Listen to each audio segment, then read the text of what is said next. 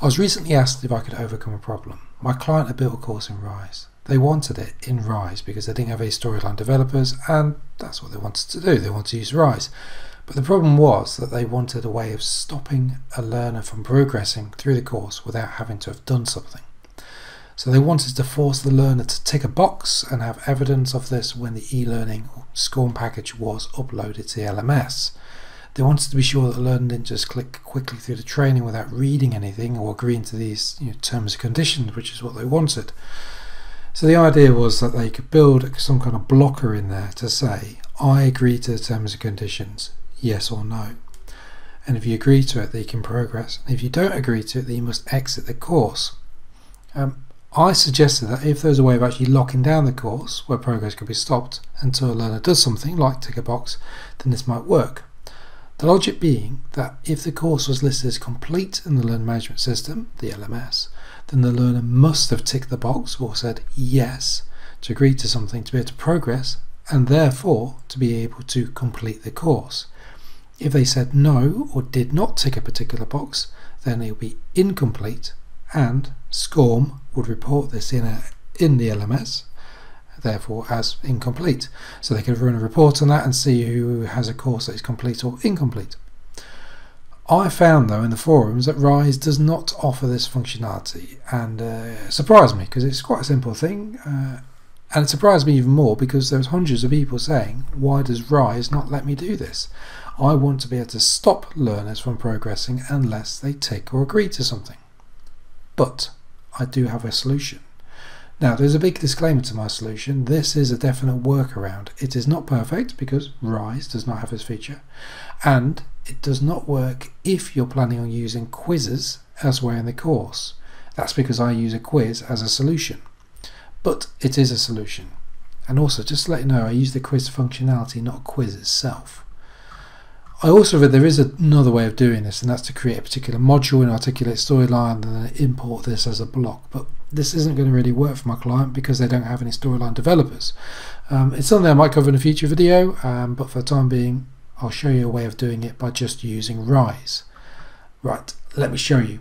And whilst I have your attention, if you can subscribe to my YouTube channel, that'd be fantastic. Like the video as well, that'd be even better. So I've got a course here, so this is just a generic course I'm going to use, and I've got down the bottom here add a lesson, so I'll call it T and C, so terms and conditions, T's and C's. Press return. Add content. The content we want to be adding is a quiz, so select a quiz. You've got all the information here. You'll be familiar with this if you're creating these. You've got two quiz questions here. We don't want two, we just want one question, and the question is, do you agree to the terms and conditions? So enter quiz title here. I'll click on this.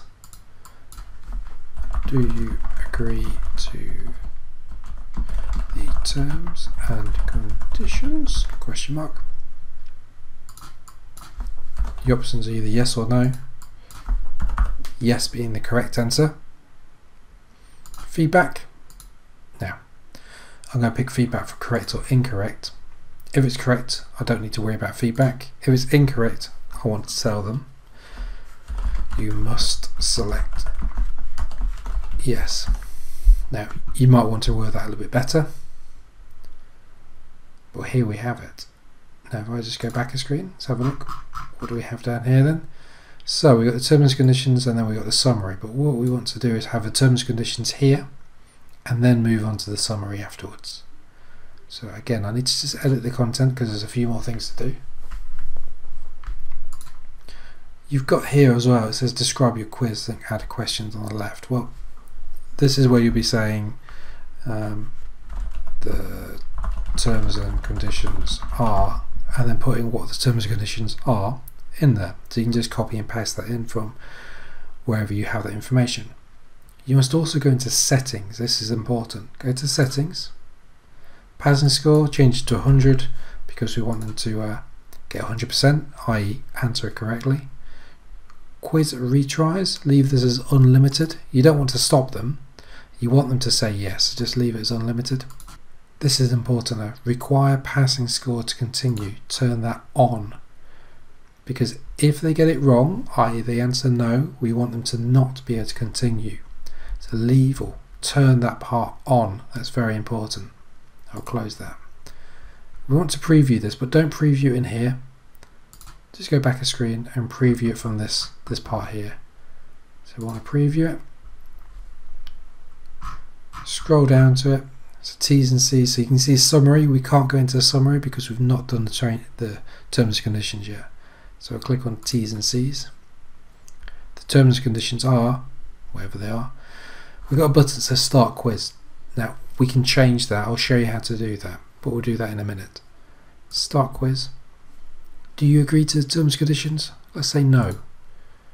Click Submit. Incorrect. You must select yes, because that's the text that I put in there. Press Next. Now because it is a quiz, it's showing me I scored 0%. I failed it, and I cannot go on to the part that is the summary at the end. It says must pass the quiz before continuing. So I can take it again. Terms and conditions are, take again. Do you agree to the terms and conditions? Yes, I do. Submit. You got it correct. Press Next. And you got 100%. Well done. Now I can take it again, but I can now progress to lesson 16, which is the summary, and then I'm into the summary. So you can see that it works. If I edit this though, so what we want to do, because remember when we actually went into here, we had the preview, so let's just preview this part. Remember it said Start Quiz, we don't want that. So I'll show you how to change that. To change it, go to Settings, so you must be in this section here, which is the top layer. Go to Settings, Labels. Now I've already created one. You'll normally be sat in one that just says English, so you normally look like this. I recommend you then do Create New, give it a new name, so I'll call it English TNC just so I know what it is. Press OK and then scroll down. So we have this button here, the button says Start Quiz. Click in there. Now it looks like you're not really doing anything when you click in it, but you can edit this text. So click in there, press delete or backspace.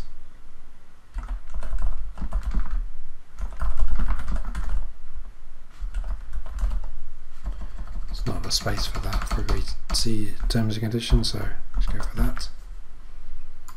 So I changed that button that would normally say Start Quiz to say Agree to T's and C's. I'll close this. Let's now preview this once again. Scroll down, Terms and Conditions or T's and C's, Agree to T's and C's. So you can see it's worked. Now this is where there's a big disclaimer. If you're using a quiz anywhere else in this course, the button that says Start Quiz will now say Agree to T's and C's. So you can't change that button if you're going to be using it elsewhere. However, if your course does not have a quiz in it, then you can change that button to say whatever you want it to say. So that's just something to bear in mind. Anyway, you now know how to create in Rise a method of stopping the learner from progressing unless they agree to something.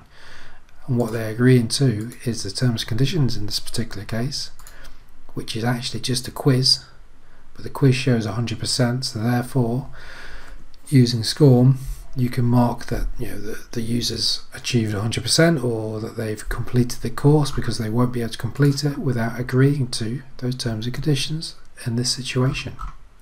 Hope you found this useful. Once again, if you can subscribe to the channel, that's really helpful for me, and I hope you gain some knowledge on how to use Rise.